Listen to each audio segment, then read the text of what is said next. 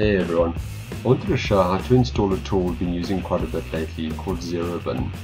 This is a handy little tool where you can send someone an encrypted link to a paste, say a password that you've saved or a bit of code that you want to send, and the server has actually zero knowledge of what you've stored. So let's see how to do it.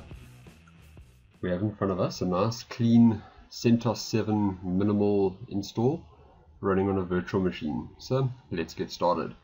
First, we're going to install all the dependencies, and to do that we're going to type yum install -y just to bypass all the prompts, and we want Apache first, so let's type httpd, and then we're going to want php and the php multi-byte string. Then we want the php-pear framework, and lastly this distribution does not seem to come with the firewall, so let's just add firewalld as well.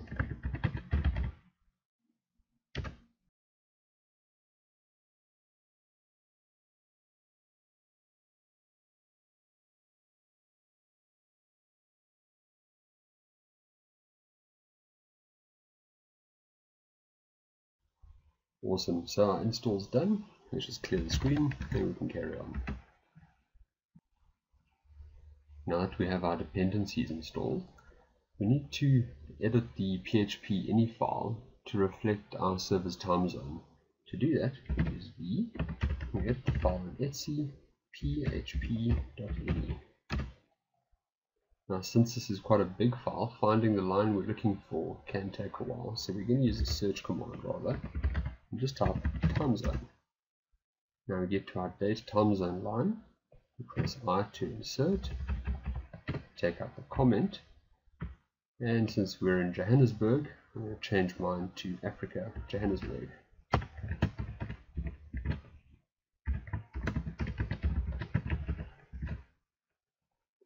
Once we've done that, we must press escape, :WQ, and exit. Okay, so the next thing we want to do is make a directory for our ZeroBin to sit in. To do this, let's type mkdir var www html, and we're going to make our directory paste. Now to actually download the application, I want to use wget. Unfortunately, I forgot to install wget earlier, so let's quickly install it now.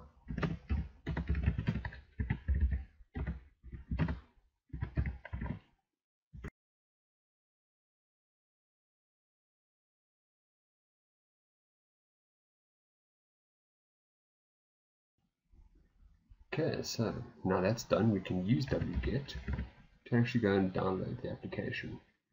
So we just type wget, we'll copy the link in there, use our -O command, and choose where we're going to put the file. So we're going to put it in var www html, paste.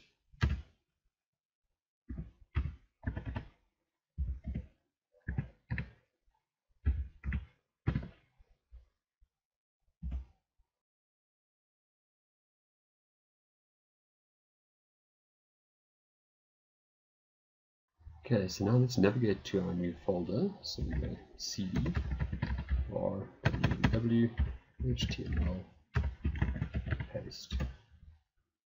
So now let's go and see if the file is there. We do ls, and there's our tar file. So let's go and unzip it. To do this, we're going to use our tar command, and we're going to type zxf 0.22.tar.gz.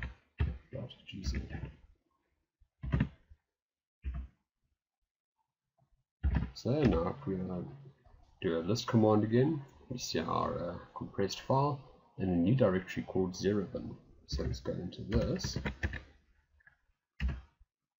and let's move everything up a directory. So to do that, we type nv, choose everything, and we want to move it up a level. So now if we do our ls in here, it should be empty. So let's go up a level. We do a list command again. Now we see all our new files. So let's just do a bit of house cleaning and get rid of our zip file that we've downloaded.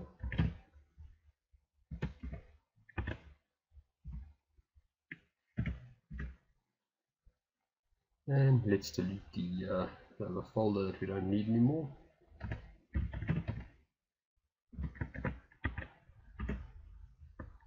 Okay, so now we should just have the necessary files left over. Before we continue, we need two new folders, a data directory to actually go and store our pastes, and a temp directory.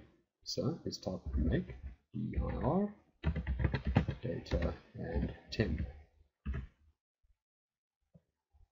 Okay, so now that we've done this, we need to change the ownership of all these new files and new folders.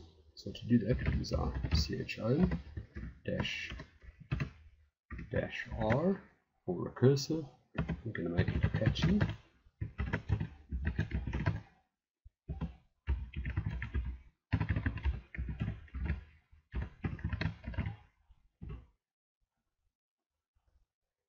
Yeah, so now we've done a nice bit of configuring. Let's just clear our screen just to start with a blank page. The next step is to see if our SE Linux is enforcing. To see this, let's type getenforce. We see that yes, it is enforcing. So to allow Apache to access all the files and folders that it currently has access to, let's type setsemctl-p httpd_unified and 1. Okay, so let's go and start Apache.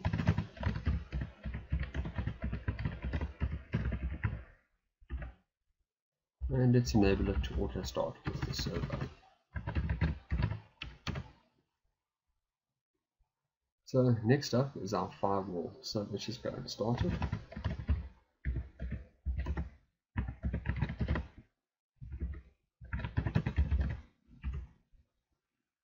And enable it to auto start.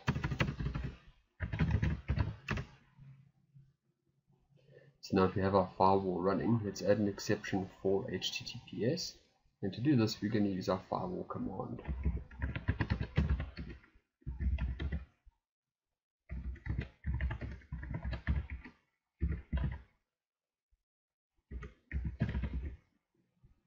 And let's make it permanent. Okay, let's do the same thing for HTTPS in case we want to use it later. And let's just reload.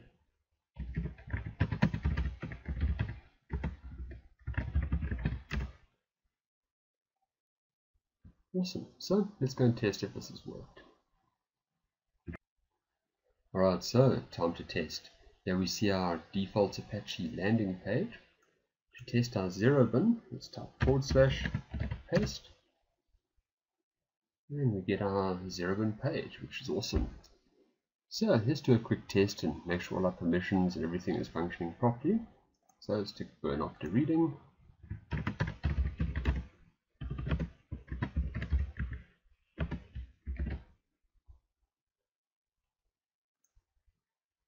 Okay, so now we can copy this URL that we get. Let's paste it at the top. And here we see our paste. But remember we did burn after reading, so if we refresh, it doesn't exist anymore, which means everything is functioning perfectly. Personally, I'm not a huge fan of the light theme. I work quite a bit in the evening, so I want something a bit darker that doesn't hurt my eyes as much. Fortunately, it does come with a few pre-configured themes, so let's go and change it. To do this, let's go into our config directory, so we type cd cfg, and in there we have a sample config file that we can use. So let's just copy this.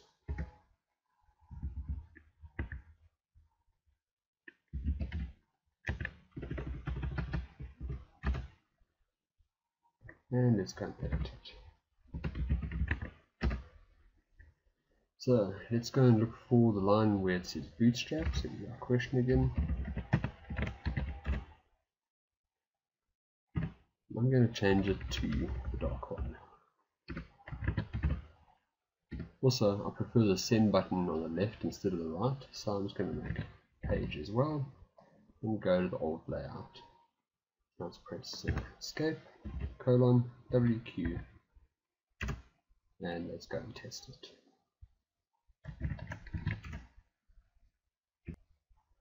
Now we see our awesome dark interface with our send button easily located on the left here. Great, so it's been a very quick tutorial on getting ZeroBin set up, and now we can use it to go and send all our secret communicators. Have fun, cheers, thanks for watching.